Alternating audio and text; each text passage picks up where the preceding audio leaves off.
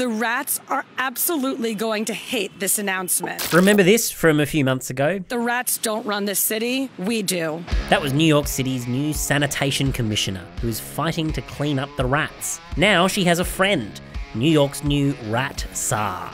You'll be seeing a lot of me. New York has a rat problem. And it begins with a rubbish problem. New York has always had a lot of waste in its streets, but this got worse due to pandemic budget cuts. Now, Mayor Eric Adams says he has declared war on rats in the city. The Sanitation Commissioner started with some fairly basic steps, like introducing bins. Yes, bins, to stop rubbish piling up on the street. Rat Czar will focus more squarely on pest control. The job ad called for someone bloodthirsty, with a general aura of badassery. But she hasn't been met with universal acclaim. As one rat expert told the New York Times, we're afraid to look in the mirror at the real rats that are creating this problem. That'd be the humans.